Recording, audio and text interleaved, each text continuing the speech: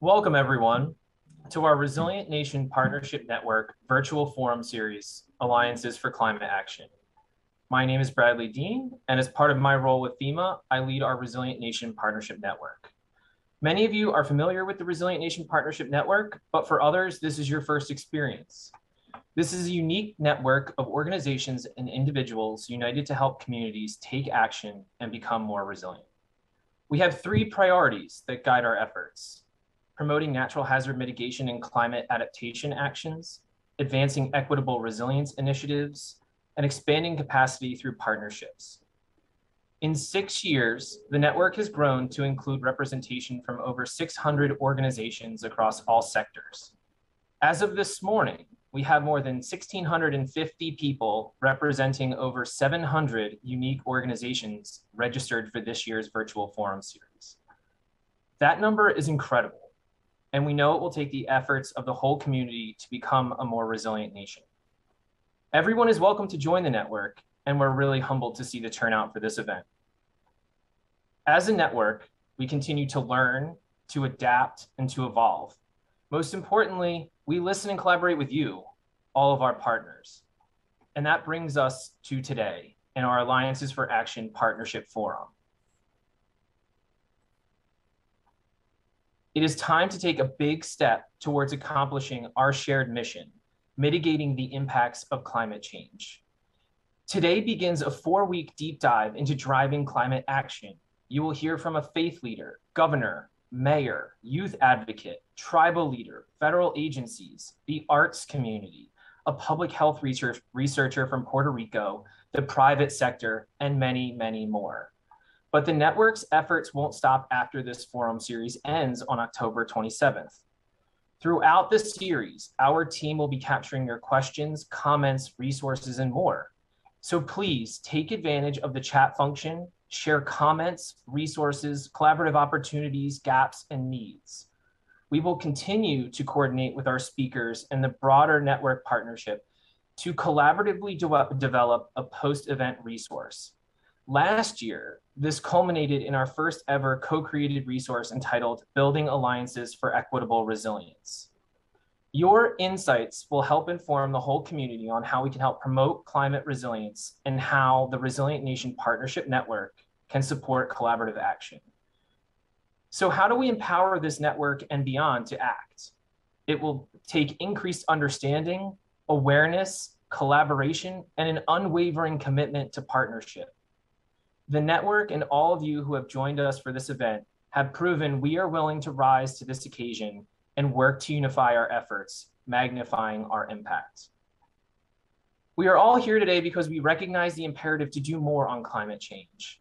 And before we begin with all events like this, there's an incredible amount of effort and necessary thanks required.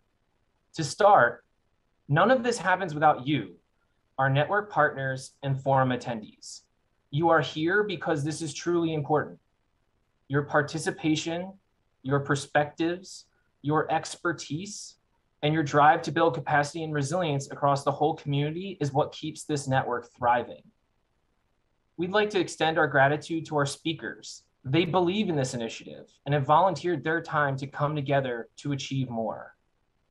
To NASA and FEMA leadership, without your support, this would not be possible, and we thank you. We couldn't deliver this forum without the tireless work from several motivated individuals. So from NASA, Alexander McDonald, Shana McLean, David Green, and Tyler Green, and from FEMA, Renita Hostler and Brooks Rice. Each of you were critical in bringing this forum to a reality. Finally, our Resilient Nation Partnership Network team, Ashley Sullivan, Sam Tatham, Monique Turner, you are truly the engine that keeps this network thriving, growing, and exceeding expectations. That certainly is not everyone, but without the immense amounts of collaboration, this event would not be possible. I'll finish off with a very short story, and I added this morning. It was definitely one of those mornings where the universe was sending me a sign. This morning, when I walked into my local coffee shop, if any of you have been at Trist in Washington, D.C. on 18th Street, it's fantastic. The barista was wearing a NASA t-shirt. And that is when I knew today was going to be a really great day. Once again, we welcome you to the Alliances for Climate Action virtual forum series. I would now like to introduce a fantastic partner and great friend, Monica Sanders, Managing Director of Georgetown University's Environmental Justice Program. Thank you so much, Brad, and thank you to the supporters and the organizers and the Resilient Nation Partnership Network for providing me with this opportunity to speak to you this morning and to share with you. As I looked at the theme, Preparing for a Stronger Tomorrow, I reflect on the words of one of my mentors, a very wise woman, speaking on the challenges of climate change, extreme weather, social inequity, and the search for justice. It's simply, we have to do it now, and we have to do it together. So this is a perfect moment for this kind of gathering to cover some of the topics and hear from scientists and storytellers, and most importantly, practitioners. And I like to start with a story of my own. One of the reasons for why I do the work that I do, which focuses significantly on vulnerable populations who are experiencing these events, is because I'm a native of New Orleans, Louisiana. My very first contact with FEMA was after Hurricane Katrina. And so I have a very clear memory in my mind of how that event played out, from the moments that it happened to being in the city in the aftermath, to watching the recovery and later being an advocate for recovery against an agency that was looking for its north in this space, to just a few weeks ago on the anniversary of that date, experiencing Hurricane Ida and having family evacuate safely to me here in Virginia. And their narrative along the way was, this was very different because as we crossed the Mississippi River Bridge on one side, we saw FEMA trucks going into the city on the other side, which speaks to a different era in disaster management and a different place in how we interact with that agency. So I stand here having been a partner and a friend, but also having had the very unique privilege of seeing the arc of change in how we meet these challenges. And I'm encouraged by that arc of change, knowing what we're facing ahead of us, that if we have done it over the last 15 years, then the next 15 years bode well for all of us. As we understand the importance of stories, it's important to understand storytellers. They are the note takers of the moments that we are in. They are the historians that help us not forget where we came from. They are the keepers of our culture. So I am excited about the fact that in this event, we're having the opportunity not just to hear from scientists and practitioners, but from storytellers. People like the Right Reverend Kathleen Chittenden Boscombe of the Episcopal Church, that can serve as a moral compass in these difficult times, and a reminder of focusing on those who need the most, the fastest in time. People who bring together community storytelling and science, like Dr. Pablo Mendez Lázaro of Puerto Rico, another place that experiences disasters first, worst, and repeatedly, to remind us that we can bring good science to communities and empower them to advocate for their own solutions and be good partners in those solutions. It's important that this connection is made in a moment when, for the first time, the Federal Emergency Management Agency is going to be part of the National Climate Assessment. Practitioners note the impacts of climate change and severe weather before anyone else. You're the first to respond to it. You are the ones who can tell us the ground truth that should be informing the science. You are the ones who interact the most with the storytellers. Your role in making data and information useful and accessible to communities cannot be underscored more. And so I'm excited to know that this is happening, and this will be addressed in today's forum and in every forum every Wednesday this October, if I have the dates correct. But most important to note is that in this time of change, we are changing the way that we interact with communities, the way that we use science, and we're changing who is doing the speaking. I stand here as one of the first people in the role that I have, and I have the unique pleasure of doing so at a moment where I get to introduce someone who is the first person of her kind in the role that she has. In a moment where we're facing billion-dollar disasters and social upheaval, and the understanding that a centralized narrative and a single protagonist is no longer how we do business, that there are multiple protagonists in the story of how we address one of the most challenging events of our time. We have someone who spent 21 years as a firefighter in the National Guard, having served her country, have received an education at some of the finest institutions in this space. Most recently as a commissioner of the New York City Emergency Management Center, which again, one of the most active, well-versed, and well-respected organizations in this country. So in a moment where we need preparedness, I think it's safe to say the woman who will speak after me is prepared. It is my distinct pleasure to introduce the 12th Administrator of the Federal Emergency Management Agency and the first woman to hold that role, Ms. Deanne Criswell. Thank you, Monica. Let me just do a quick sound check and make sure you can hear me. All right, great. Thank you so much first for your remarks and your great story, but second also for your support and efforts that you continue to put forward to advance climate change, equity, and resilience. It's really humbling to see this level of participation, both from our speakers and of our audience. And I am especially grateful to have the White House National Climate Advisor, Ms. Gina McCarthy, joining us later as well. Thank you to everyone for attending today, sharing in on this space, and for taking the time to discuss how we can partner to tackle climate change. Climate change is the crisis of this generation. Communities across the country are experiencing climate change firsthand.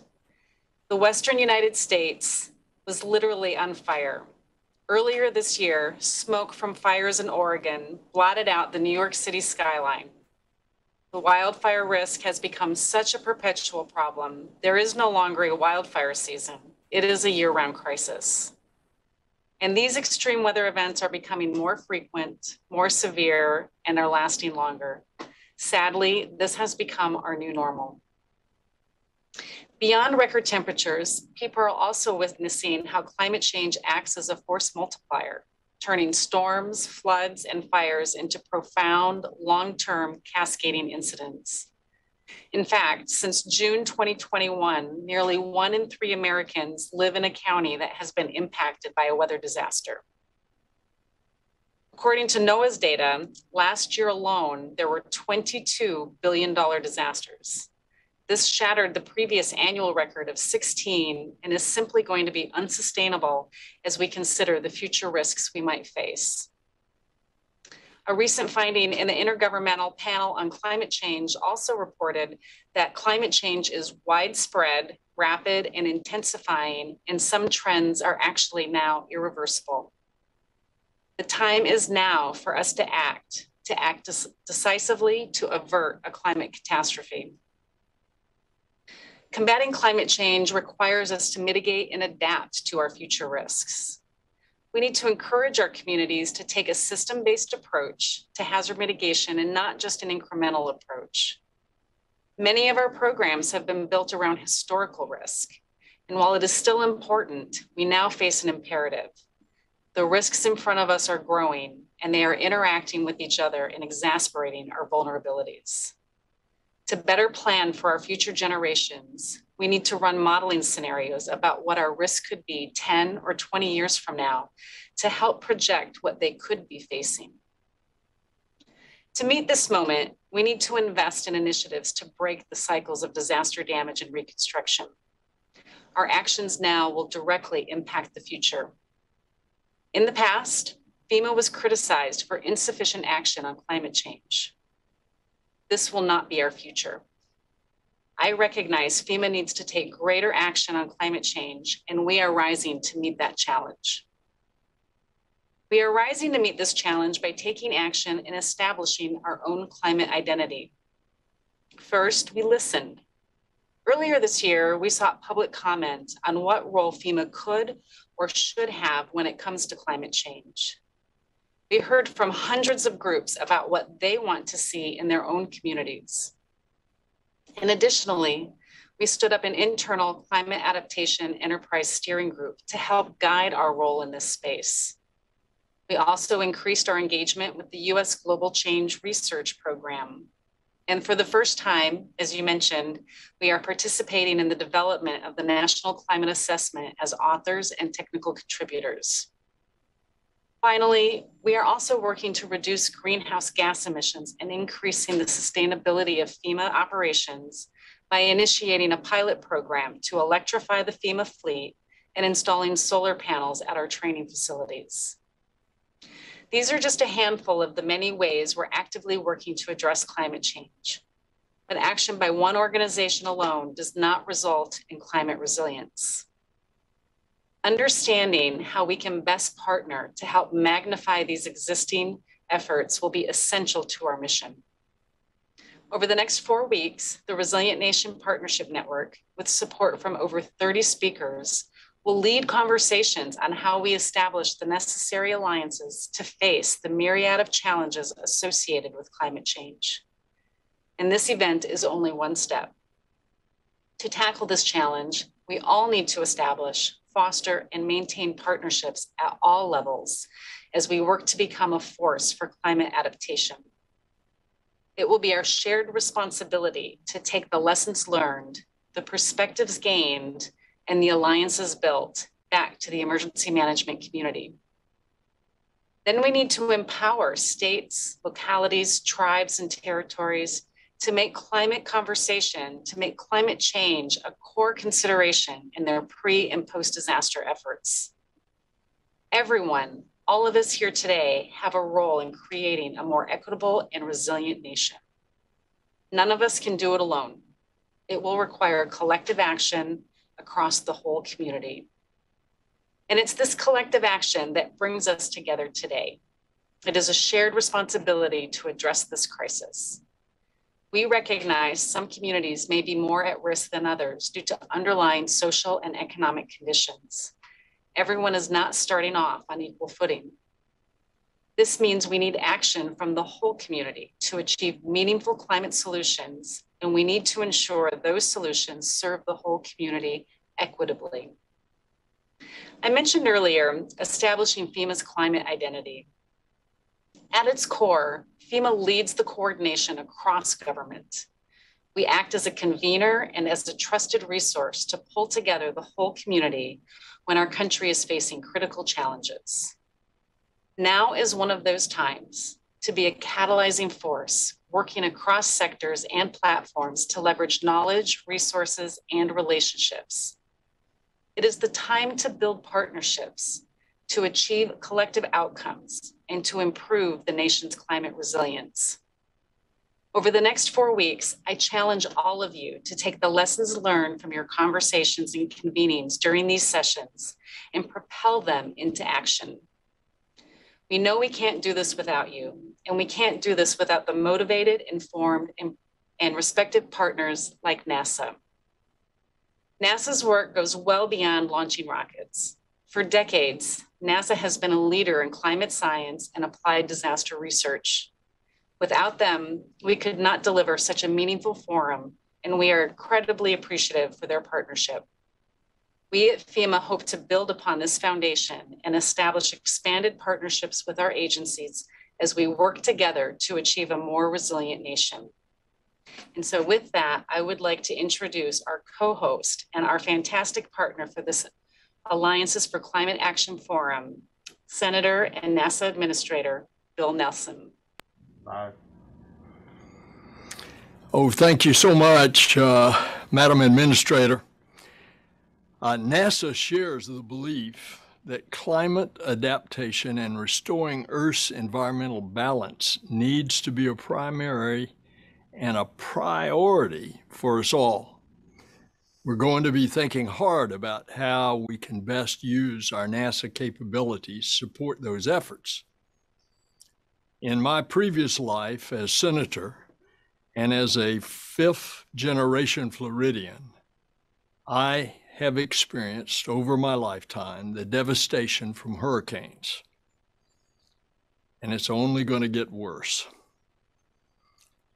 And having seen Earth from the window of a spacecraft, I can tell you that from that vantage point, you can see how thin the atmosphere is and how special it is that there is human life on this planet, and that thin little film of the atmosphere is what sustains all of us here on Earth. We need to protect it from the impacts of climate change. The understanding of the cosmos is central to NASA's mission, but so is undertaking challenges and unleashing benefits here on Earth, of which we transfer a lot of those technologies to the benefit of us Earthlings. And when most Americans think of NASA, of course, they think of exploration, but the value of NASA is much broader. We always look upward and push out into the cosmos, but central to our mission is protecting this planet. Right now, last time I checked, it's the only one we have. NASA's researchers, innovators, pioneers, they're on the forefront of our research into what's happening to our climate. Our Earth observation and research supports the Biden administration's climate agenda, which outlines putting the climate crisis at the center of our country's foreign policy and our national security. President Biden has been very clear. The climate crisis requires an all hands on deck, whole of the government approach. And of course, we can't mitigate climate change unless we can measure it and understand it. And that's our expertise.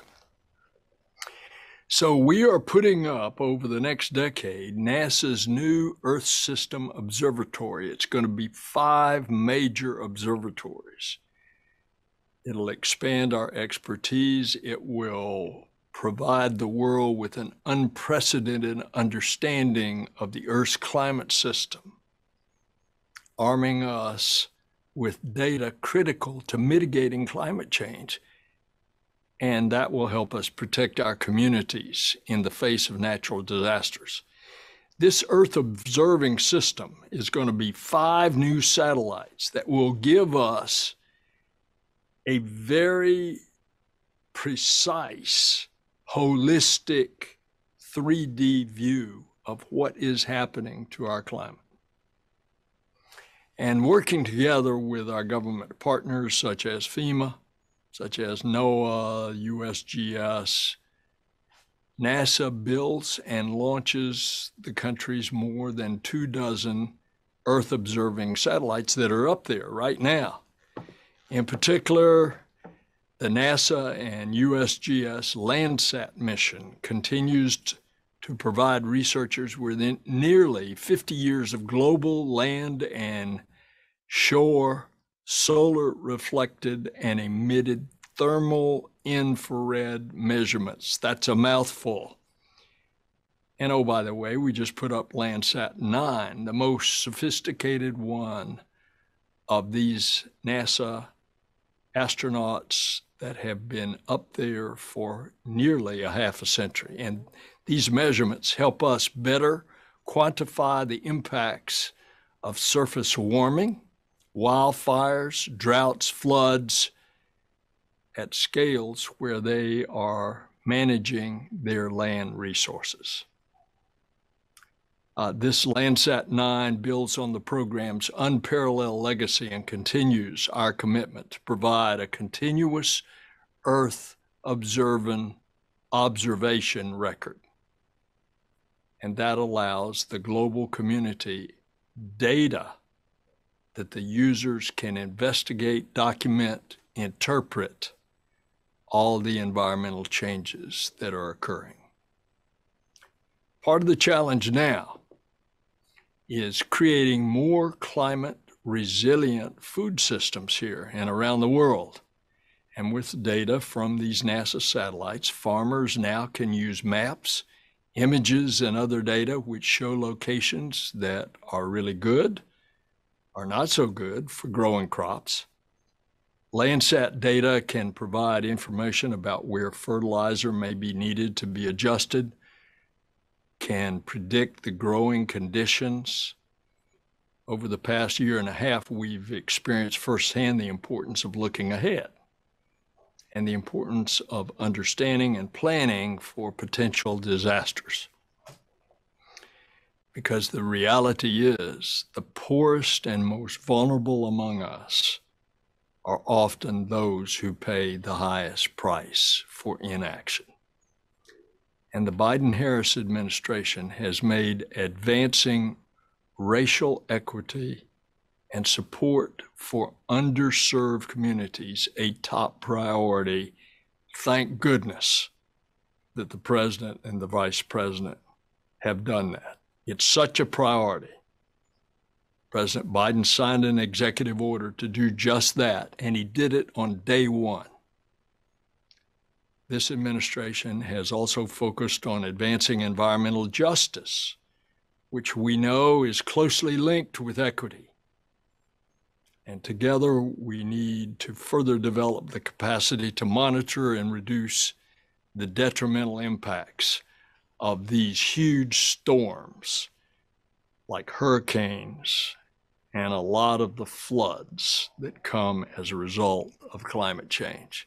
And this is going to have a tremendous impact on America's underserved communities. We need to underscore that. With the clear effects of climate change, the devastation from hurricanes and floods is severe, and it's growing more severe with each year. And who gets it the worst? It's often the underserved communities. And in the face of the disasters, there are significant equity issues that are going to continue to go unless we get out and get support to start changing this climate change. One of the top 3 priorities for FEMA going forward is through their strategic plan is climate adaptation. That's great news. We need more. We need continued agency cooperation, and I'm grateful for what we're doing, and I'm grateful for the combined cooperation in this meeting today. And what we need is a mission control center for climate change. NASA uses a mission control center for every launch and every mission. And for example, in the case of the International Space Station, it's operated 24/7, 365 over the last 2.5 decades. Mission control. You've heard that term. Well, no less effort should be made to reverse the heating of our planet, to allow us to restore Mother Nature's environmental balance. And NASA is where a lot of the world's expertise in climate science is, and is engaged in a broad range of activities to track and mitigate the effects of the climate change. And we are actively focused on making that data available and useful for U.S. citizens and beyond. And so today I want to announce that in addition to our existing Earth science programs, we are exploring a new concept at NASA, a climate resilience design center, a mission control center that can help state, local, tribal, territorial governments, as well as our fellow federal agencies, develop their climate resilience strategies. This is not something that we can do alone. It's an endeavor that is going to take collaboration with all these agencies that we've talked about today. And it's going to take data from commercial companies and from our international partners.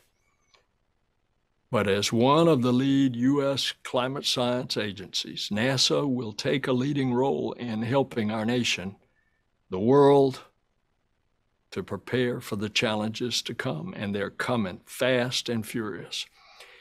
Just yesterday, a Nobel Prize was given to a Princeton professor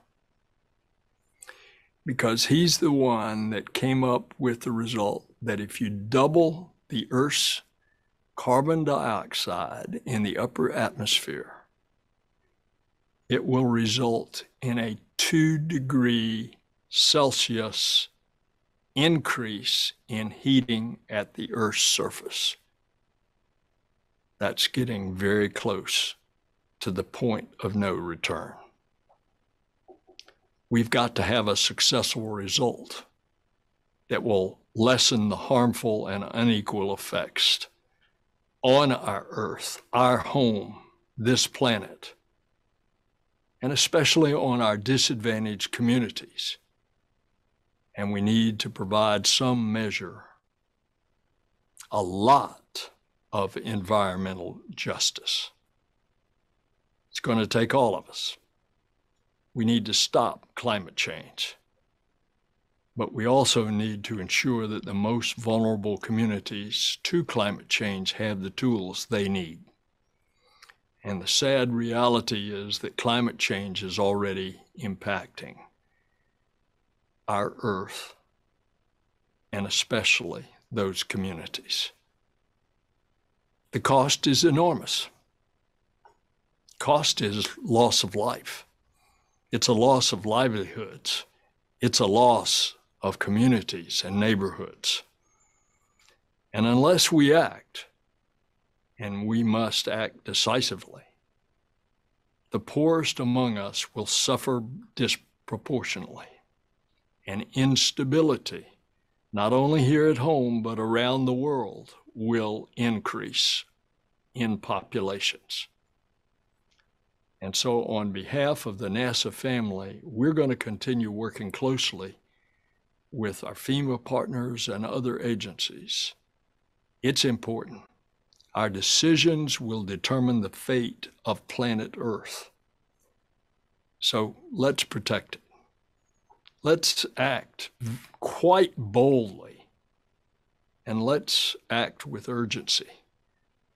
Let's preserve it for not only us, but for the generations that follow.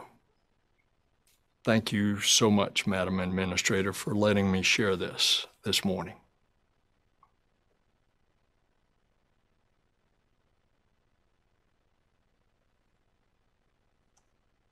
I would like to thank Monica Sanders, Administrator Criswell, and Administrator Senator Bill Nelson for your insightful remarks and your support of the Resilient Nation Partnership Network. At this time, we're going to take a short 5-minute break to set up our panel discussion. We will begin promptly at 12:41. Thank you.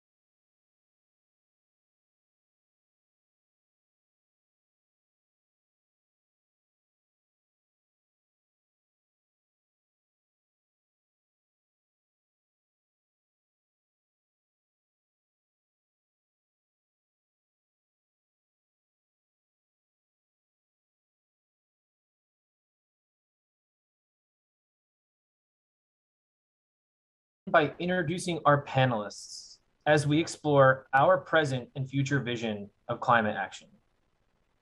Co Barrett, Senior Advisor for Climate, NOAA Research, and Vice Chair, Intergovernmental Panel on Climate Change.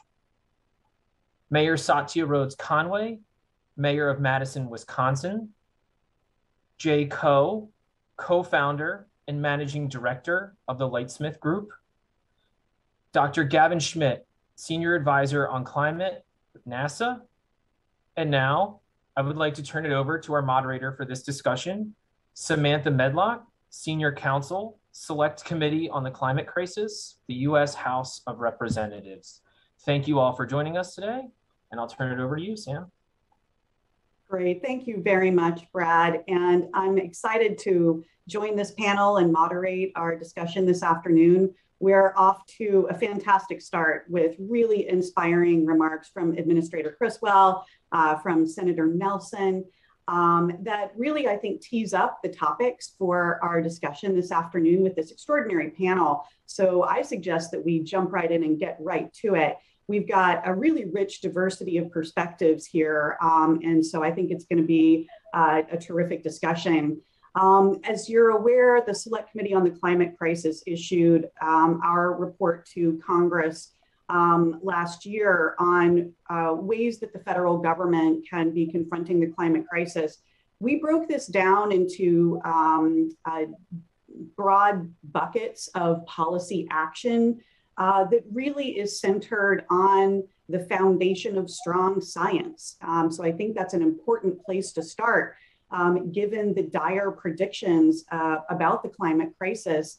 How do we motivate individuals to take action?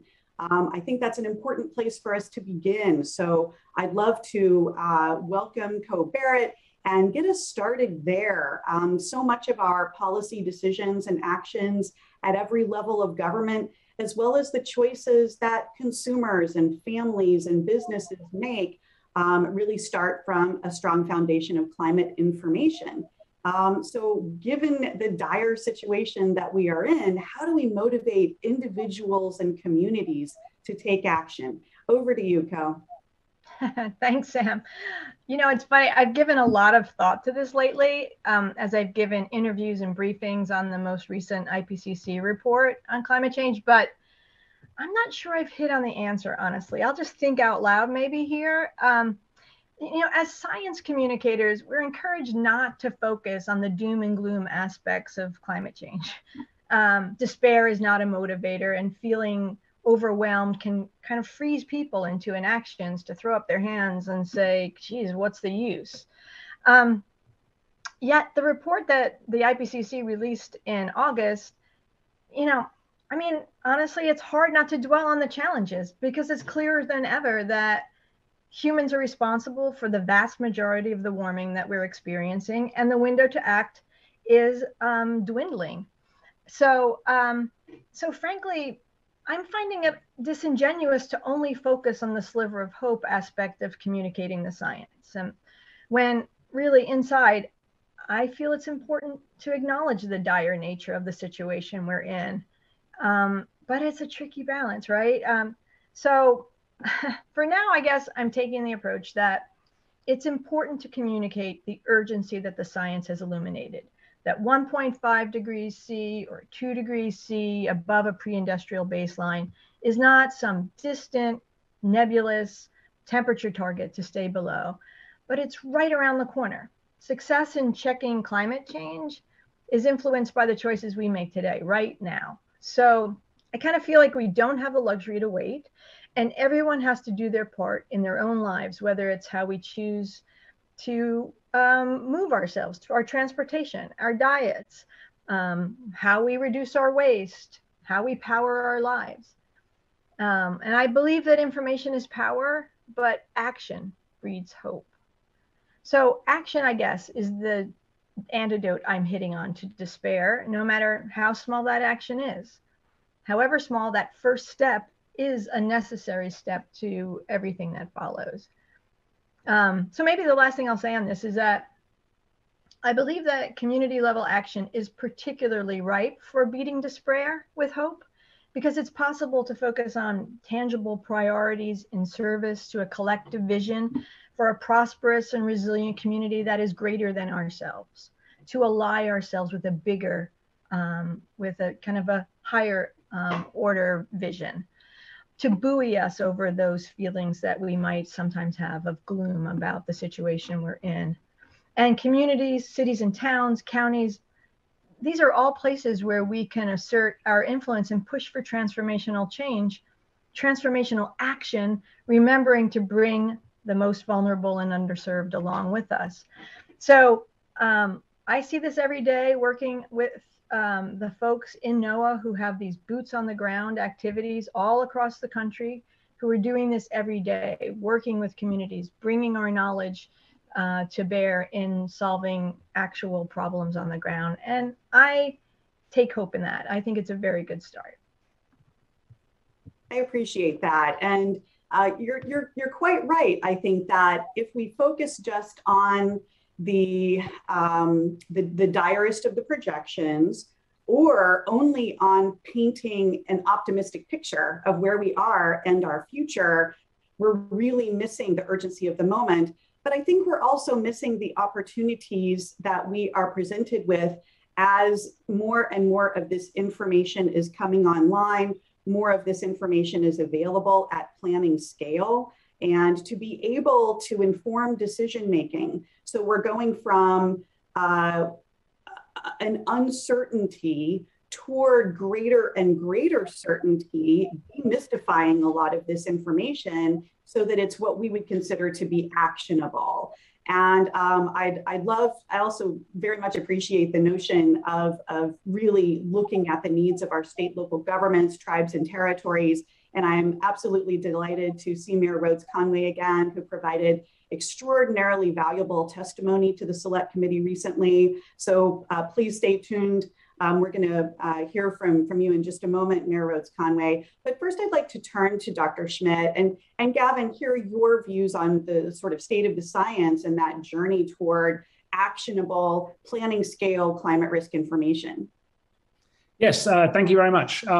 We are at NASA very, very keen on making sure that the data that we're collecting from satellites, the model projections that we're both producing and curating from around the world are being used for practical benefits. And so one of the key things is to really focus on that data delivery. It does nobody any good to have data sitting in obscure formats on multiple websites where nobody is actually looking for it or can find it.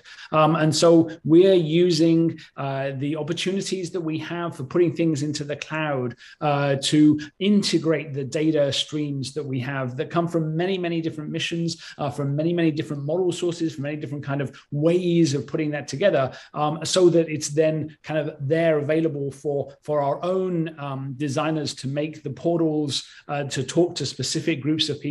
I'll give you one example.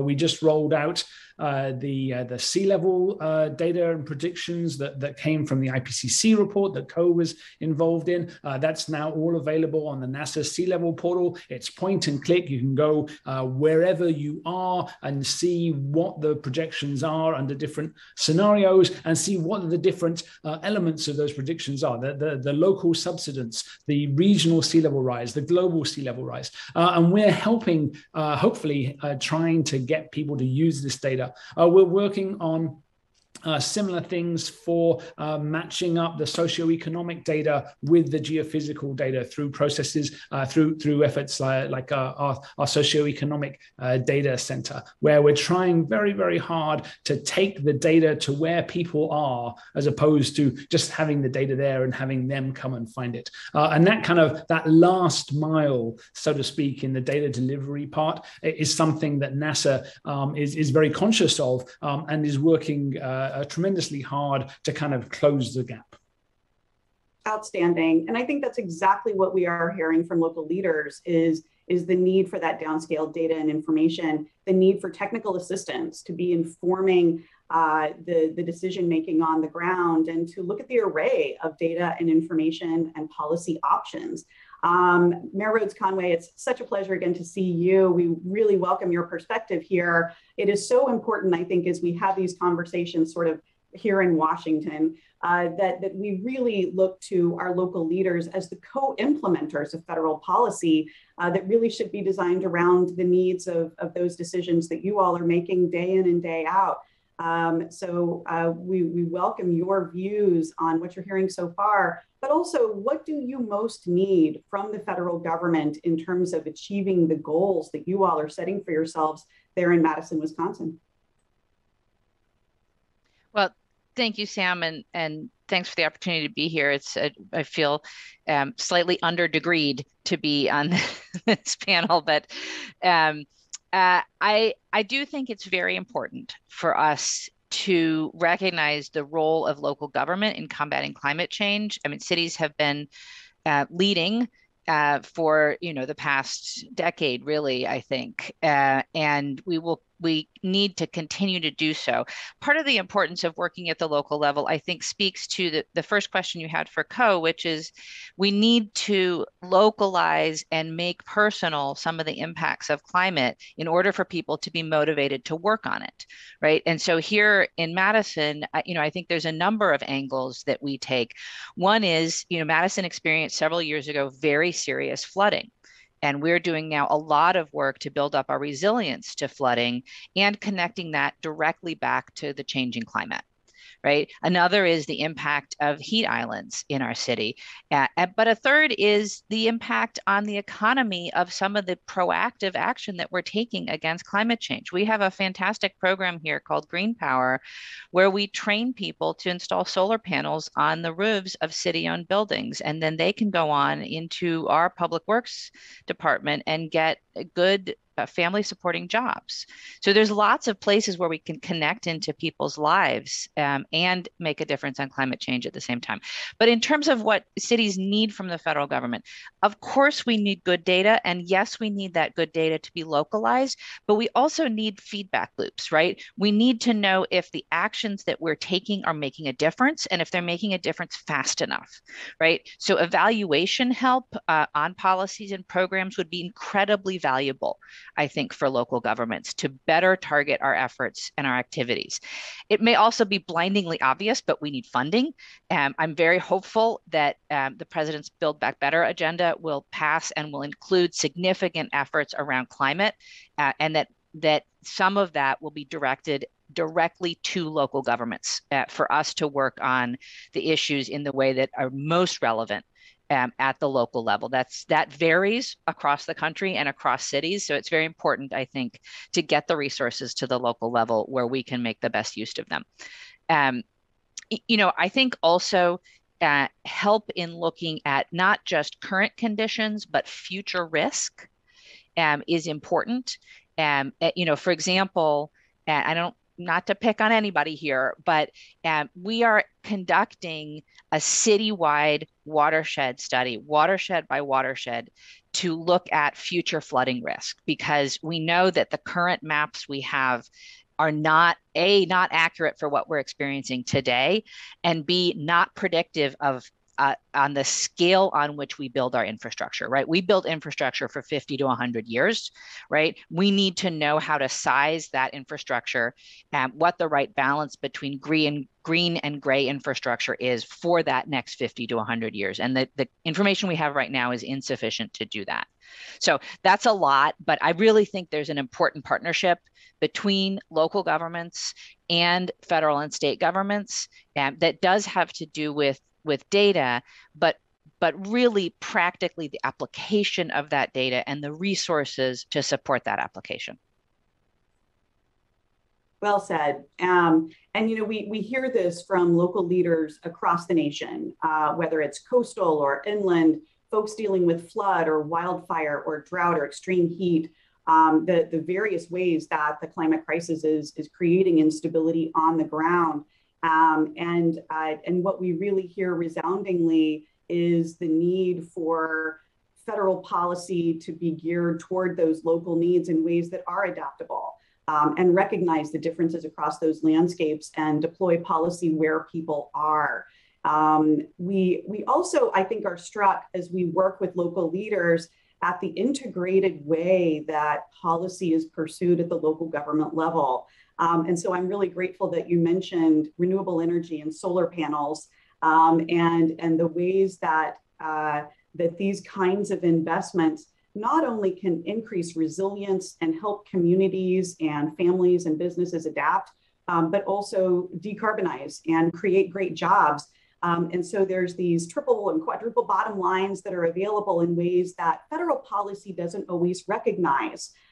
So a couple of examples that I'll mention before I turn it over to Jay, because I know full well the financial services sector and investors get what I'm about to say, which is that it is not a pursuit of reducing emissions in one sphere and increasing resilience and helping adapt in another sphere. It's pursued in a much more integrated way.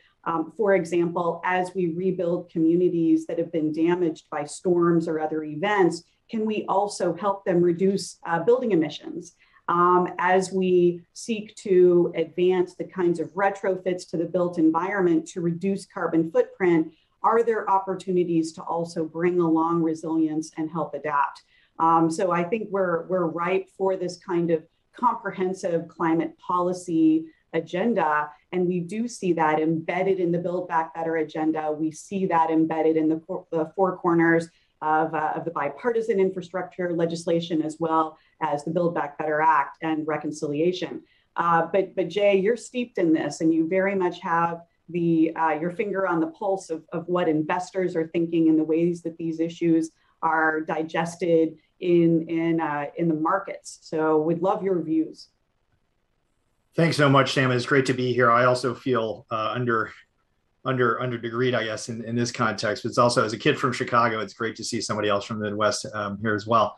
I think that there are three things that are happening in the private sector that touch on these kinds of issues. One, of course, is the issue of data and understanding really how to digest that, right? So it's one thing to have IPCC explain the incredibly scary code red scenario that we're in, which is a 1.5 degree baseline now, which means everything else gets worse from here. And we're on a trajectory that's well away from that, even if we got 100% of Paris done or whatever's going to come out of Glasgow. And so that reality is one where the Marshall Islands probably doesn't exist. It's one where at 1.1, 1.2 degrees, we've had tragic deaths here in New York and New Jersey area. And it's a humanitarian disaster and a real wake-up call. I think that some of the younger generation have heard in a much clearer way than other folks have as well. But that sound and alert, I think, is also being heard very clearly now in the investor sector, which looks at increasing amounts of focus on climate risk and the data that's needed to be digestible by the private sector to inform that set of risk decisions. And so pushes for, I think, more uniform disclosure among investors, among companies, on a kind of globally harmonized basis are accelerating. I think they're critical to really understand how to make capital flow in a way that actually makes sense and to inform some of the exact kinds of decisions, whether it's what kind of municipal bonds we want to buy to support the growth of cities, or what kind of risk we see in our utility sector or in our water sector or in coastal real estate and so on. And I think you're seeing an acceleration in that interest and demand in the private sector for that kind of data. That's the first thing. The second is really that we are in the middle of this unbelievable global pandemic and nothing is stopping climate change. So there's a double whammy effect that's occurring right now where the people that are most vulnerable to respiratory ailment because of environmental issues and equity issues, environmental exposure, are also being impacted by COVID and then being impacted by wildfire smoke or by other sets of issues that are being accelerated or exacerbated by the climate change phenomenon. So this is a problem of equity and justice that's integrated into this challenge. The third point is that there is a double upside story here too. We can build for the world that we're going to see, which has necessarily going to be a low carbon future, but one that absolutely has to be resilient to climate change, or we will risk all the investment and effort that we're putting in being destroyed or devastated over the next, couple of decades going forward. And that's the opportunity that we have. By no means do I want to take away from all of this conversation the urgency and the crisis that we're in and the humanitarian impact that we're seeing out there. But there is also a dramatic and increasing opportunity for technology and investment to be directed at transitioning our energy sector, our economy to a low carbon future, and one that specifically takes into account resiliency and adaptation to the future set of conditions that we will all live in and our children will live in and their grandchildren will live in. And if we do that correctly and align government policy, whether it's standards, disclosure, regulation, and capital, then innovation technology can help us to build a better future than just sort of fend off 10 or 20% of the damage that we're absolutely now going to see if you believe the IPCC projections at this point. So my message to you would be, there is a real kind of opportunity as well as the risk that's being seen now by investors that has to be unlocked in partnership with multiple stakeholders, and certainly is going to be manifested at the local and subnational level as well. Indeed. To that, I would add, based on discussions with investors over the years, there is tremendous amounts of capital available, and it is going into strong climate initiatives in other parts of the world, and not coming on shore in the United States quite as much yet, but there is great opportunity there. And I think also that there needs to be this translation of information into policy in ways that is sort of cognizable under the law. And that I think is a bit of a challenge, whether it's, corporate counsel who are advising their boards and their executive committees about disclosures, or even the design of federal policy around things like benefit cost analysis. So how, and I'm going to start with Co Barrett, how do you think that we go about embedding into climate policy at the federal level? But I think this is relevant for states and local governments and tribes and territories too. The kinds of thresholds or triggers or the kinds of break points so that we can distinguish between an investment that is going to drive a just and resilient outcome from one that is not going to do that. I think that from the corporate perspective, from investors' perspectives, they are also looking for these kinds of bright lines to the extent that they're available. And so where do we distill this technical climate science into actionable information for folks who don't do this every day, but also for purposes of evaluating projects and policies? It's a tough question, but that's why I'm starting with you. But I love that we're having this conversation because, I think if you look across the federal agencies, we have a lot of the data that would help to answer that question. We at NOAA, we can look at historical data to see when we've exceeded certain thresholds for climate variables that may be, important to the financial sector, to municipalities. But I think, as Mayor Rhodes Conway said, it's not enough to just have that data and hand it over, that these feedback loops are really important. And I would stress that the feedback loops are important to us as well, the providers of this data, because we need to make it available in ways that are useful, immediately practical to the folks who are on the ground who are trying to solve their problems based on their priorities. So it really is an iterative process. I personally think it's important to do what we can to democratize access to data, right? We need to get that data out there. Gavin was talking about this in his earlier comment. Let's make it available. Let's make it available to so many people out there that we can tap into innovative perspectives and bring diversity to solve this complex problem.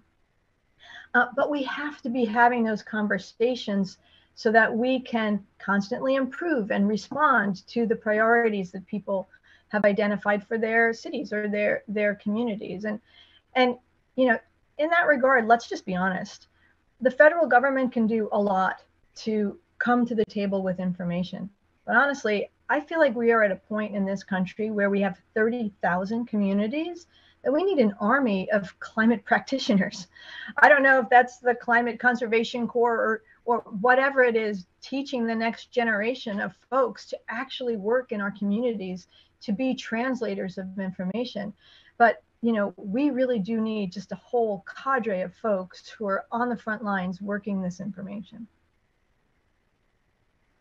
Could not agree more. And to your point about the Climate Corps, the opportunity, I think, also to bring in young people and folks that are earlier in their careers to look at this through the lens of K-12 curriculum and higher education and the trades is such an important point. And what that Civilian Climate Corps is really intended, I think, to tap. I also want to give the full panel the opportunity to weigh in. So please feel free to unmute and jump in anytime. This is a free flowing discussion.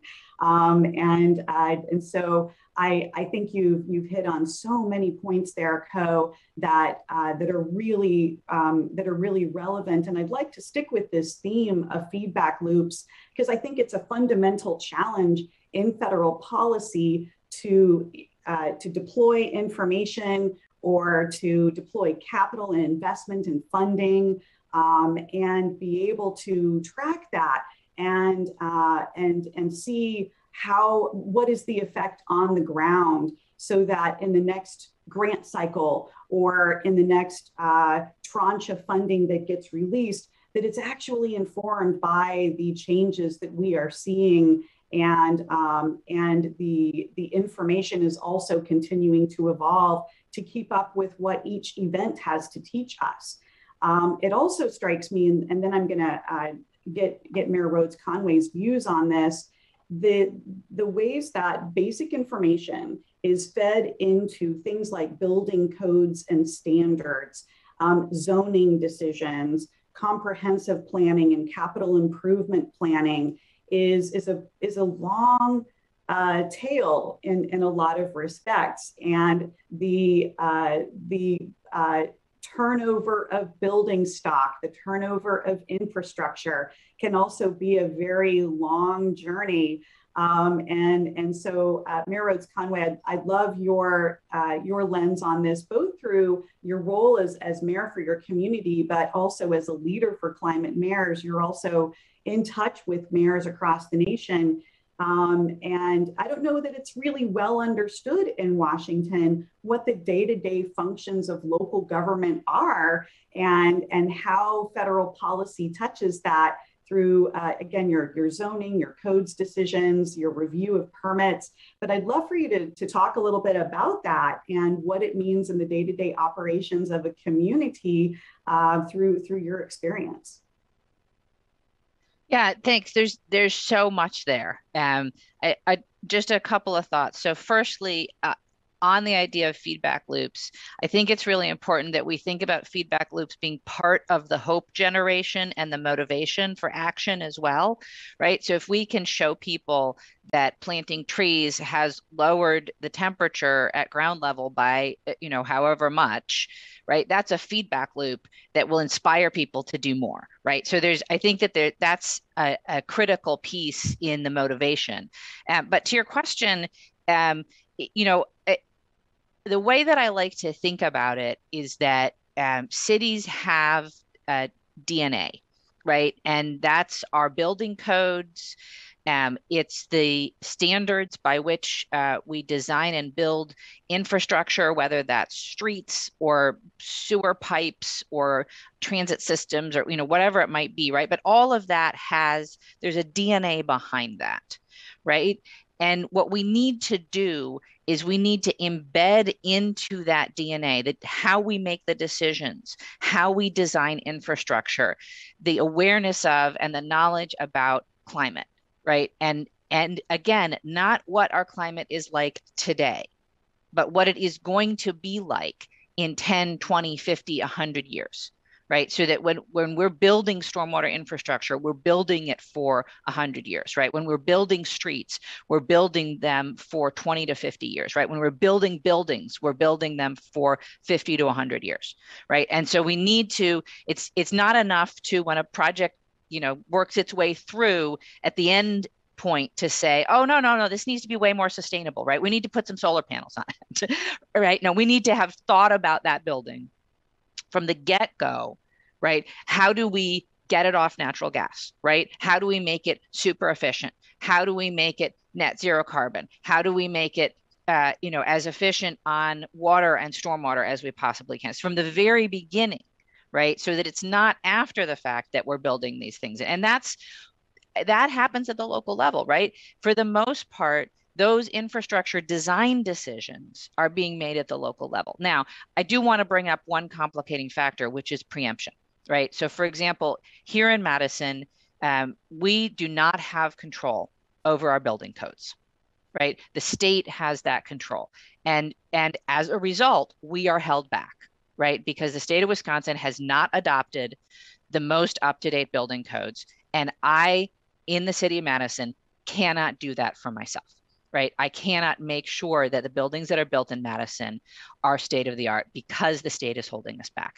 And that has a really big impact, right? It also has an oddly confounding impact because, for example, there are programs at the federal level. The BRIC program comes to mind, where you actually get a benefit for having the most up-to-date building codes. Well, that means that every municipality in Wisconsin is going to miss out, right? Because our state is holding us back. So that's another place where I feel like really engaging directly at the local level is important. But we should be making it possible for cities to do everything we can to change that DNA, to incorporate the awareness of climate change. And I think data is part of that. I think technical assistance is part of that. And honestly, I think that political will is part of that. And that's something that does need to be mustered at the local level, but can be reinforced from the state and federal levels as well. I'm really Sam, glad you brought up that subject. Please go ahead. I just wanted to jump in for a second because I think this issue of standards is something that we in the federal government really need to pay attention to. We're starting at NOAA. We have a partnership with the Civil Engineers Society to start to make sure, just as the mayor's saying, we have good information about future projections in order to change standards. And I think this also is really pertinent to Jay's earlier comments, because it's not clear that climate scientists deliver climate information that is in the form that's most useful to the financial asset sector. They need information on timescales that maybe it's not decadal, it's not centennial. It can be, on a time scale where we need to adapt to be able to provide those folks the information they need to manage their assets. And we need to do it in a way that's authoritative so that there's not just someone who's feeding the wrong information that's really not useful and underpinning these massive financial decisions with the wrong information. I wanted just to highlight on what Co was just saying here, and the mayor as well, that's absolutely right. Your average investor, a personal investor, can read the headlines and the executive summary, maybe of the IPCC, but it's very difficult to translate that into what should I pay for my mortgage this year, or do I think I'm going to have insurance the year after next, right? And those decisions are made in an environment where you sort of assume that past performance projects future performance until it doesn't, until you can't get insurance, until your home values drop, until your 401k disappears because you picked the wrong municipal bond fund to invest in that you thought was very safe. That's what those are supposed to be for. And so what I would say is part of the translation issue here is that the single metric in the private sector for risk is credit risk.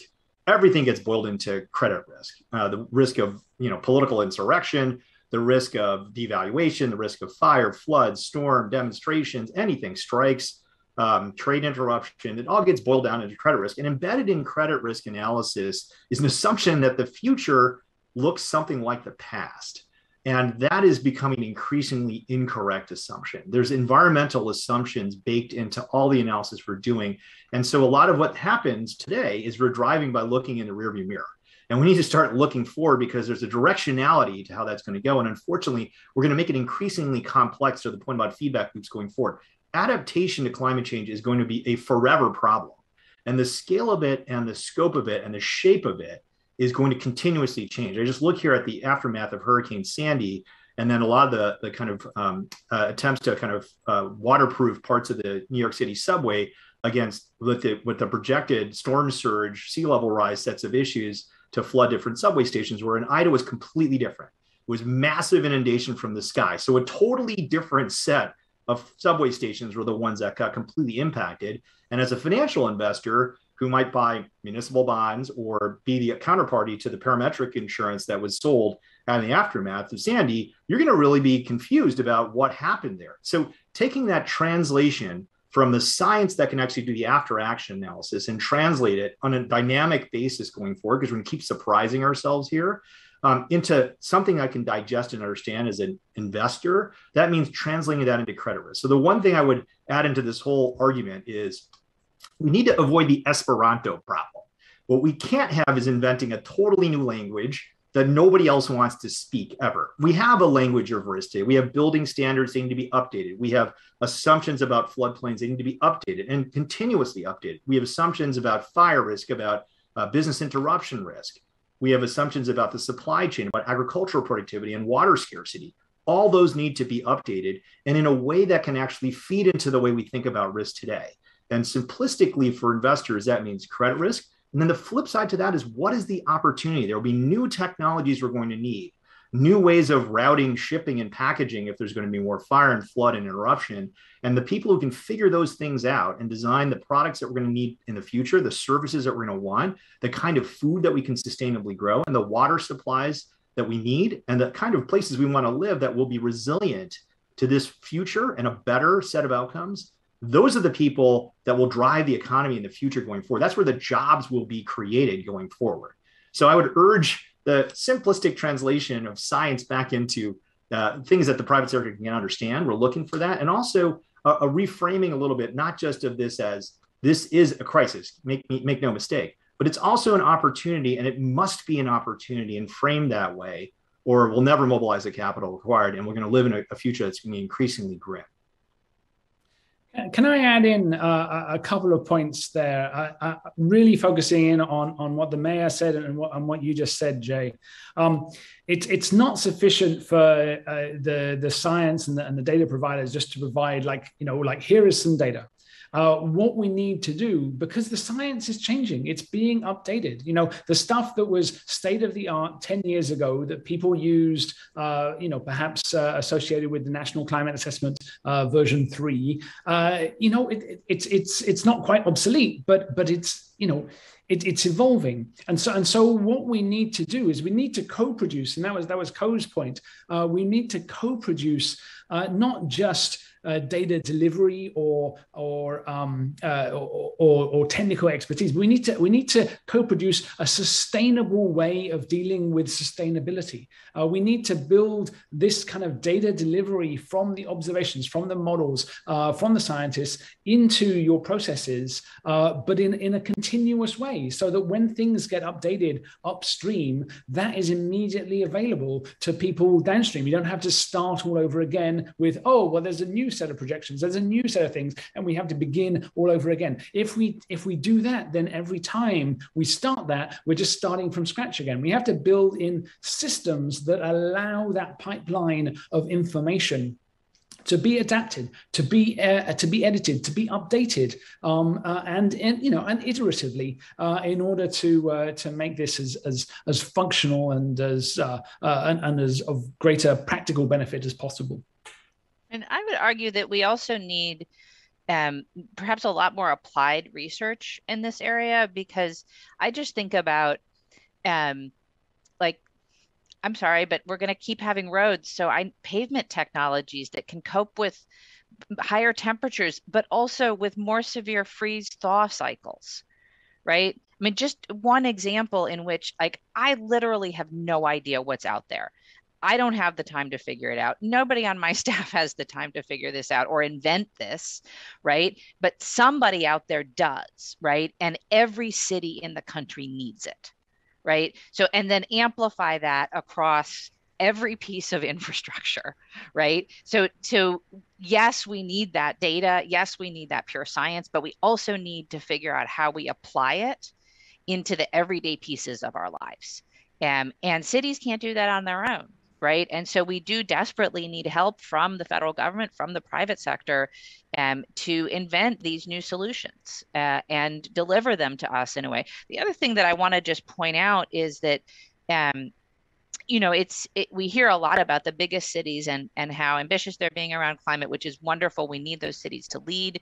But, you know, with my hat on as co-chair of Climate Mayors, there's a lot of little cities out there, right, that do not have enough staff to deal with this, that do not have the capacity or the funding to deal with this. And so, you know, you present them with, you need to work on climate change, and like, okay, but, right? So we also need to be presenting it into, here's how you think about it in your infrastructure. Here's how you think about it in your finance. Here's how you think about it in your community services. Here's, you know, so that we're translating that into what municipal governments already do and showing them a path forward that is proactive on climate, while also meeting the needs, you know, of each local government and the things that they have to work on to serve their communities.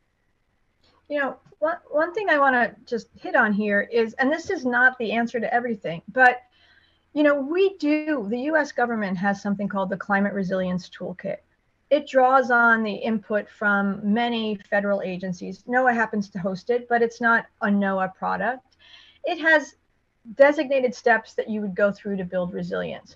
Every place doesn't have to go through every step.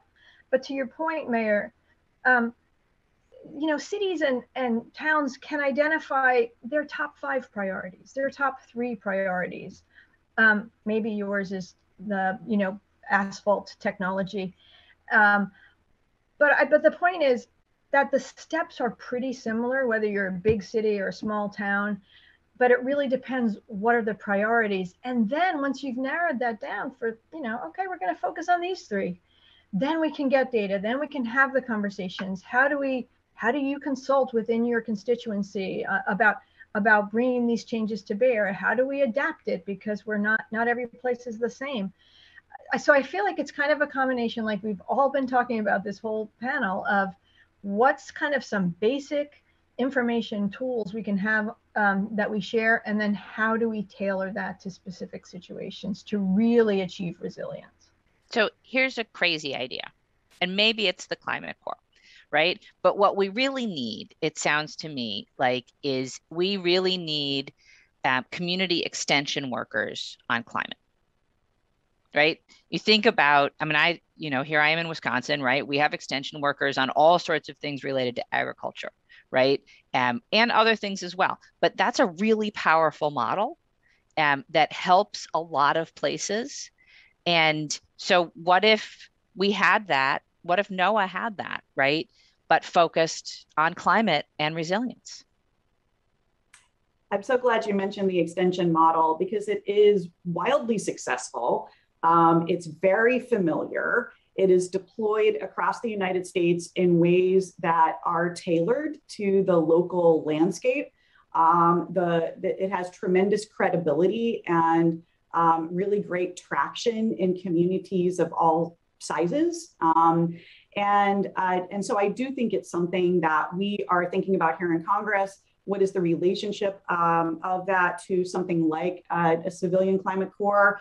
And how do we take that ag extension service, that extension model, and leverage that toward the deployment of sustained and multidisciplinary technical assistance that is not a site visit or a Zoom visit that results in a binder of ideas that's going to sit on a shelf, but actually can take a community from where they are now to assessing their risk in ways that are informed by the design of risk assessment that isn't just looking at current risk, but future risk as well, and opportunity assessment, and evaluating everything from the kinds of spatial planning or land use planning, where a community is today, and what that community's vision is in that locally led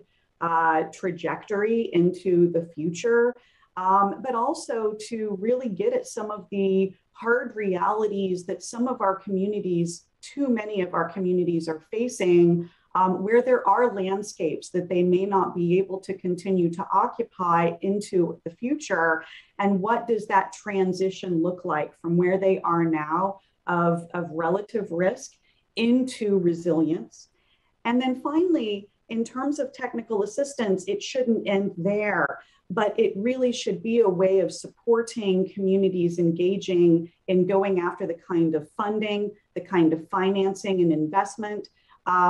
For example, for many communities, how might they come together in a regional approach around a shared asset like a river or a watershed and go to the capital markets for investment, to combine in a blended finance kind of an approach in ways that investors will recognize as promising. It's that type of really robust, multidisciplinary, sustained, skilled technical assistance that I think the extension model can be expanded on to deploy.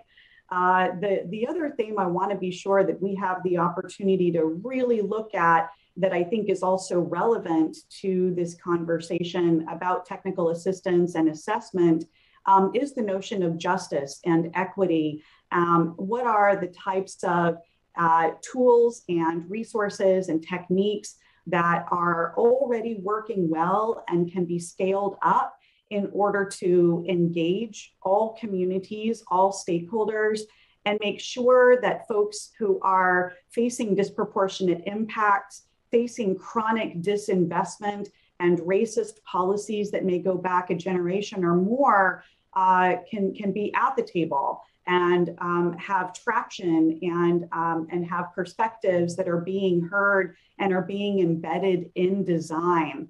I'm going to open that up to the entire group because I know that we all have really passionate views on this issue, and it has come into the fore, certainly for the current administration as well as this Congress. It's something we are taking very seriously indeed. And of course, we also see FEMA and other federal partners doubling down on this and really wanting to take a very thoughtful approach to this issue. Why don't I say one thing about that? Because I think framing it and then giving an example might be helpful and to illustrate it, which is, I think one of the big advantages for subnational entities like cities and communities around a particular area is the ability to take a systemic approach to resilience, adaptation, and climate change overall. My resiliency depends on your resiliency. I am interdependent with you over many spans of time. If I have that famous one house in Florida that wasn't knocked down during the hurricane, that's great that my house still exists, but it turns out I don't make all my own food, all my own healthcare, all my own energy supplies, all my own pharmaceuticals or anything else. My nested resilience or independent resilience is a feature of all of that. And to think about the way that we actually adapt to the future as not incremental. We don't want to just build the seawall 1 foot higher next year. Let's think about how we design cities as a community to deal with different types of inundation. How do we think about nature-based solutions? How do we think about the integration of business communities with government? And how do we create resiliency within communities, whether it's recovery from storms in shopping centers or in schools through energy storage or other activities, which helps with the transition, but also provides us with the ability to support our population when we see these increasing events. So one example I wanted to give you about a hopeful future is one of the companies that's out there that's interesting is a company called Source Global, and they make a solar-powered hydro panel. So this is a technology that looks like a solar photoelectric panel. Instead of generating electricity on a distributed basis from the sun, it generates pure drinking water, about 5 to 9 liters of pure drinking water per panel under almost any atmospheric conditions that are out there. One of the major deployments that they just did was in Navajo Nation, which has less than 30% access to piped drinking water and has the highest per capita COVID incidence in the United States. And this is not an isolated example of a community that has been impacted for historical reasons environmentally. And then if you compound the water stress that the entire region that they live in is under with accelerating climate change, then you have a future that looks pretty challenging. But instead of saying, let's just ship them more bottled or tanked water, which increases carbon footprint and is not sustainable, you deploy panels on rooftops that can generate, just like you generate electricity on a distributed basis without having to pull an entirely new electric grid. You can generate pure drinking water on site in a sustainable way. That's a totally different architecture for thinking about the future of a very increasingly scarce resource, which is drinking water. It's not simply saying we're going to make, bottled water a little bit thinner this year, or we're going to reduce the carbon footprint of the way we truck or tank things. It's saying, let's move to a different architecture and think about distributed architectures, resilient architectures, community-based architectures, and that level of planning and future thinking, where we kind of try to think beyond the incremental, that I think is going to be required. And that's a huge opportunity as well for technology, for entrepreneurship, for capital, because what you end up with is a better outcome, right? People that have never had piped drinking water, locally accessible, certainly not 100% resilient or 100% sustainable, suddenly have it for the first time, just like we provided them with distributed solar for electricity. So I think those are the kind of outcomes that can be done in a community way, with the integration of that planning exercise in a forward-looking way, in a systemic way. That's the promise that we have and the opportunity, especially since we're about to make about 2 decades worth of investment decisions on infrastructure and the shape of our economy in about the next 18 months. So the decisions and design criteria that we actually install now will shape the future. And if we don't put the right DNA into it, to the mayor's point, we will be rebuilding this in 5 or 10 years when a whole new series of shocks occurs. There are plenty of LEED Platinum rated buildings that were underneath the turnstiles flooded in Houston and other parts of coastal communities. It's not enough to have a low carbon strategy. It needs to be one that accounts for the future conditions we're going to live under, and work that Co and others are doing IPCC, which should shape that landscape. So the other extension thing I would ask you to say is, let's all agree on what we think a couple of models of the future are in the public and private sector. And that simple agreement, we're using the same flood maps, we're using the same wind resistance assumptions, that can go a long way towards making sure there's alignment in the public and private sector, and targets to shoot for technology, targets to shoot for investors as well. I'm such a fan of the distributed solution model. I just think that that's really important, and for disaster recovery as well. There's so much opportunity there. I want to relate that thought back to where we started, right? Because I think that the idea of building a different choice architecture for individuals, but also for local units of government, is really important. When we're asking people to take on climate change, it's the individual actions are important, but they're totally insufficient, right? We need to be giving people a different choice architecture in which they can operate. And so your example is around drinking water. I would, bring up examples around transportation, right? We need to give people a different choice architecture by giving them low or no carbon transportation options. So it's not we're not just saying, well, don't drive, right? We're saying, no, we are building out a whole suite of options that are low carbon transportation so that you can pick the one that works for you.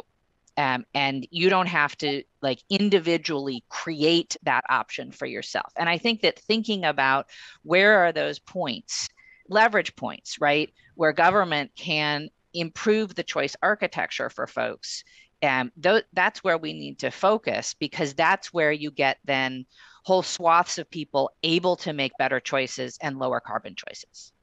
I think the flip side of that is capturing also the other benefits you get from the low carbon transition. I mean, there's the old saying that states are laboratories of democracy. What's been very interesting is I was on a Zoom call earlier today with someone that was in California, whose power in all the surrounding houses went out for whatever reason. But because he had deployed solar and had local energy storage on site, he was resilient to that. He hadn't done it for that specific purpose. He was doing it because he wanted to support a low carbon trajectory. It's more effective in terms of the way he was getting different power pricing. But capturing and measuring and recognizing it in a way that you can actually compare the value of that distributed, resilient, sustainable architecture, not just by the hand wave, we need a resilient future, but metrics, like what you can't manage what you can't measure, even agreeing that in the public and private sector, and then creating experiments, right? So if BRIC gets deployed in a way where we say, let's try a whole bunch of different strategies at the local level, which I think is what the design is, to build resiliency, to build a transition.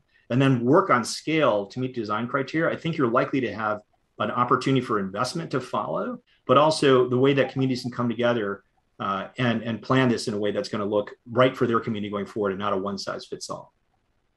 Well, it's worth on this, and then definitely want to hear from Gavin as we come into the finish line. But how do we make sure that these technologies, these advancements and opportunities are within reach of everyone, and that we are actively factoring environmental justice and equity into what we're doing? First, Co, and then Gavin, definitely want to hear from you. Yeah, that's exactly where I was going to jump in, because actually you have to have those people in the room, a diversity of people in the room when the questions are starting to be formulated.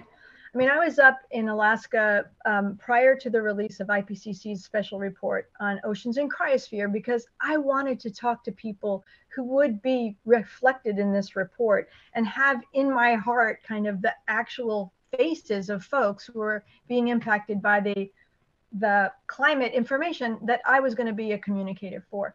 And that was the refrain that I heard in community after community. Hey, you have to engage us early. We have to be a part of setting the questions. And I'll just say, because I have the perspective from the IPCC, that where we have over time engaged more developing country folks, a better gender balance of scientists engaged in these reports, they are stronger, because you need diversity to sit around the table as you're looking to solve complex problems. You don't want people who think just like you also sitting around this table coming up with the narrow suite of solutions. So I just, I think there's a really important diversity component of this conversation. Yeah, and I was just going to add that the whole notion of co-benefits for both adaptation and mitigation efforts is really something that the scientists can be helping with as well. I mean, the co-benefits in terms of air quality and local pollution for new investments in lower carbon technology are a big part of how we can get immediate benefits from investments today, even though the carbon impact will only really be felt on the climate, many years hence. But the co-benefits happen very quickly, and when we build those in to those planning decisions, we actually build out, I think, a much broader coalition to move forward on those kinds of actions. Appreciate that. Without question, the experience that is ongoing in coastal Louisiana from Ida, we see that it is the low to moderate income households, it is small businesses that are struggling on the margins, that are the least able to weather long-standing interruption of power or potable water supplies. And it's important to note that that is not over. That is an ongoing crisis in the Gulf Coast. And for as Ida, of course, made its way up into the Northeast, the tragic losses from urban and flash flooding in basements among folks who really probably did not understand the risk that they were facing and may not have had the information they needed when they needed it, or to be able to get out of harm's way quickly is something that I know that we in the Congress are continuing to think about and work to address through climate and federal policy with real intentionality. And I'd love the opportunity to go around the group on this one more time, but it is that intentionality that I think may be our biggest challenge. If we continue to look at grants or federal involvement in projects through a lens of benefits and costs in the ways that we currently measure it, we are missing the mandate to address inequities that are longstanding on the ground. From Congress's perspective, it means we may need to change the way that we are crafting legislation, the methodologies that the Congressional Budget Office works on. I think for the White House and the Office of Management and Budget, it can be looking at benefit cost analyses differently, looking at the M in OMB differently, and making sure that federal policies, decision-making, and investments are informed differently. Just one example would be the way that we look at property value. If that is the only measure that we are using on the ground, then we are missing some of the realities of the way that the climate crisis is already changing the value of property. So I'd love to go around the horn one more time. We've got just a couple of minutes left. Co, we'll start with you, and we'll just go around and give everyone our last word. Well, I'm going to say that I think this conversation has yielded a lot of actionable information. I'm just super grateful to have spent this hour together. And I leave with some intentions from this conversation about ways to engage better with the financial sector, to think about ways to expand the extension activities we have underway in NOAA. We have good boots on the ground, as I said. We've got weather offices in almost every community. I don't think we've fully thought through the ways that we can be, really useful to this equation here. So I leave with some strong intentions and practical ways that we can work together to solve this problem and to create stronger resilience. I think that may be a perfect note to end on. I really want to thank each one of you so much for your thoughtful contributions to this dialogue. I think it's conversations like this that span sectors, that span disciplines, and experiences that can help move this conversation forward. With that, I'm delighted to hand it back to our gracious host, Bradley, but I again really want to thank FEMA. I want to thank NASA, the Resilient Nation Partnership Network, which is just, I think, one of the coolest things going, and just look forward to keeping this effort going and staying in touch with you all. Thanks so much. Thank you. Thanks. Thank you, Samantha, Co, Jay, Gavin, and Mayor Rhodes Conway. We greatly appreciate your participation and amazing perspectives. I am so incredibly glad that we recorded this. There is a ton to unpack and so much insight on how we can take actionable steps forward. We definitely have our work cut out with for us on the post-event resource. So thank you so very much. The next individual in the climate world really needs no introduction, but here we go. She's the first National Climate Advisor, the President's Chief Advisor on Domestic Climate Policy, and leads the White House Office of Domestic Climate Policy focused on mobilizing a whole of government approach to tackling the climate crisis. Previously, she served as 13th Administrator of the Environmental Protection Agency, and then as President and CEO of the Natural Resources Defense Council. She has been someone who has clearly communicated the critical role partnerships will play as we work to address climate change. Thank you for joining us, Gina McCarthy. Brad, first of all, thank you for the gracious introduction. That was really neat. But also, I just want to give a shout out to everyone in Resilient Nation Partnership Network. It is a cool thing. I mean, I'm so excited about it. Who knew that this kind of work was ongoing? And Brad, so thank you for helping to moderate today. But big thank and shout out to Administrator Cresswell, who is one of my heroes.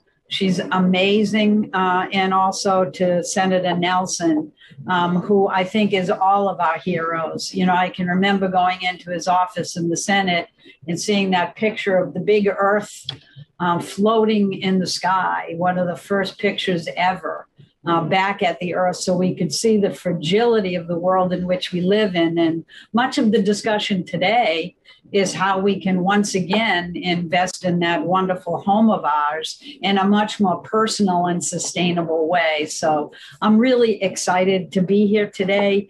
And let me try to keep my remarks fairly short. But we are at an absolute critical moment in terms of our opportunity we have to actually build resilience into our world again. And we have to take advantage of this moment in time. You know, as I started in the White House, just in the January when President Biden came in. I've been looking at all the daily reports of all the things going on in our national security world. And I've been reading about all of the challenges with wildfires that, believe it or not, this year has actually burned through more than 6 million acres of our precious resources. I've been reading about the droughts that we're experiencing in the West and the challenges in places like the Klamath River Basin, where you have farmers looking for the water at the same time as our natural resource folks are looking to preserve water, and the challenges that that brings. And I'm looking at all of the hurricanes and the wild and the extreme weather events that are happening. And I'll tell you can't help but say, okay, resilience is it. We have to start acting together now. And I know I traveled with Administrator Criswell when she went to New York and New Jersey with President Biden. And you have to see this firsthand to really understand the extent of the challenges here. We actually had a hurricane that landed in Louisiana, and it still packed enough power to wreak havoc in New Jersey and New York, with families that no longer had a home to go to, with communities that were devastated, lives lost. And so when you look at all this, you have to realize that, man, climate change is here. It's time for us to embrace this challenge, and it's time for us to move forward together. And we can only do that if we build partnerships together. That needs to be a partnership at the federal level with every other level of government. And we have to make this climate crisis both personal and an opportunity for us to make progress in the world. So this has to happen at a scale that is absolutely extraordinary. And we have to work together to make that happen. It's very small comfort to know that with all these droughts and hurricanes and extreme wildfires and other things, we have very few climate deniers to have to tend to. That's small comfort, though. We have the challenges that we have to face together. And I know that FEMA works in a way that brings so many of our federal resources together at a time when they are so necessary. If you looked at what happened in the wake of Hurricane Ida, you saw a mobilization of federal agencies across the country. You saw not just standard FEMA and all the work we needed to do to protect people right away, but you saw the Department of Health and Human Services setting up medical stations and evacuation sites. You saw the Coast Guard and the Department of Defense doing search and rescue. You even had the Small Business Administration and the Department of Housing and Urban Development and others providing immediate financial relief to those families and businesses. And you also saw agencies working in partnership with electricity companies and wireless carriers to get people connected and get the heat on or the air conditioning on as soon as possible. That is the kind of effort that we need to make for resilience writ large. We can't just think about the emergencies. We have to work together to prepare for those emergencies and use every tool in our toolbox to make sure that we are moving in a way that is going to be building communities back better, in a way that's more resilient to the changing climate that's already happening, and we simply cannot reverse it. And it's through those partnerships that the federal government, I think, has learned clearly through the work that we've been doing that this needs to be a whole of government effort. It's not just about what FEMA does. It's not just about what we're able to bring to the table with the Department of Defense. This is about building these types of resilience partnerships so that we can be stronger as a nation. And President Biden put me in this position because he wanted a whole of government approach. I am sitting in the White House, no longer just at EPA doing that fun work. I'm now doing work across the federal agencies to make sure that we're working together with all of our resources to make this work possible. We're looking at our first National Climate Task Force. Every single agency is involved because climate impacts every facet of our life. Climate impacts all of the work that the federal government is doing and needs to do, and it demands that we work in concert, hand in hand with our states and local communities, because we know that this is necessary. This is how we now have to operate.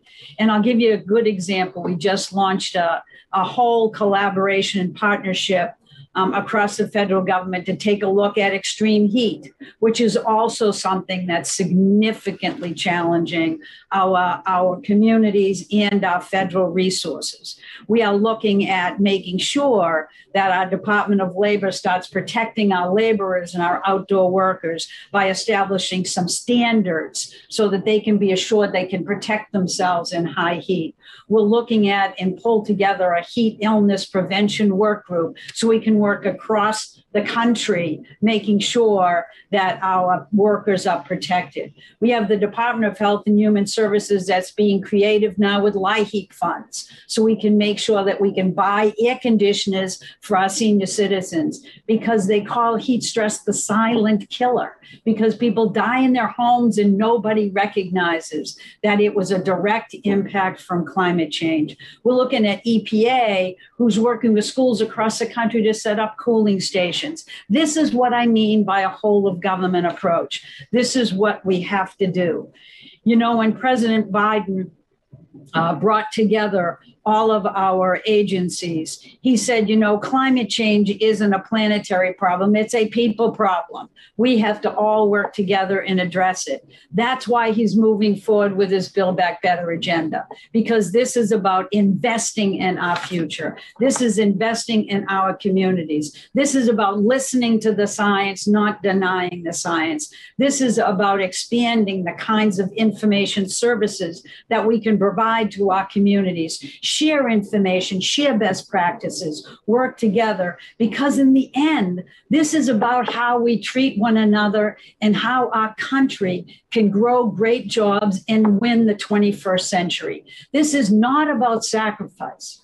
This is about investments in our country, once again, and our future, recognizing that our kids deserve better than what they're given now. We have to work together and turn this around. So we are going to embrace this climate challenge, recognize that the climate has changed, and we are going to work together in partnership at every level of government and with the private sector and the public sector and philanthropy, so that we can get this job done in a way that shows the rest of the world that we care about our future, we care about our families. The U.S. is going to lead in this domestic effort to address climate change. And we are going to march into Glasgow for the next conference of the parties with our head held high. And we are going to lead the world to address this challenge. Because after all, we have no choice. And we can choose the path of least resistance, which is to invest in ourselves and keep our families and our children healthy and safe and give them the kind of bright future that they deserve. This is what this partnership is all about. We're just trying to put it on steroids so every community can feel like they're part of this opportunity moving forward. The future needs to be hopeful and bright. And if we work together, we can make it just that. Thanks, Brad.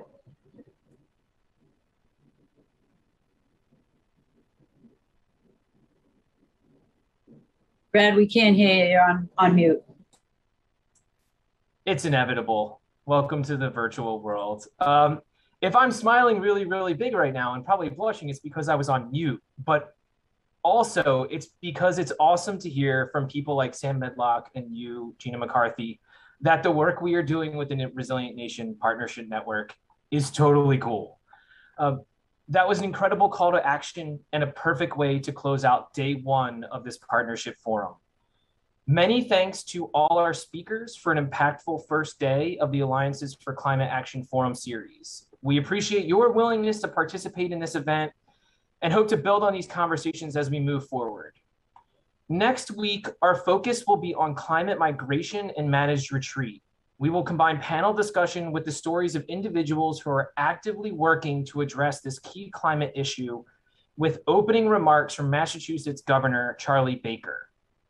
If you are not part of the Resilient Nation Partnership Network and wish to join and be added to our distribution list, please just send a note to FEMA-ResilientNation at fema.dhs.gov. We dropped it in the chat. Or you can visit our website at fema.gov/RNPN. Thank you all for joining us today, and we look forward to convening again next week.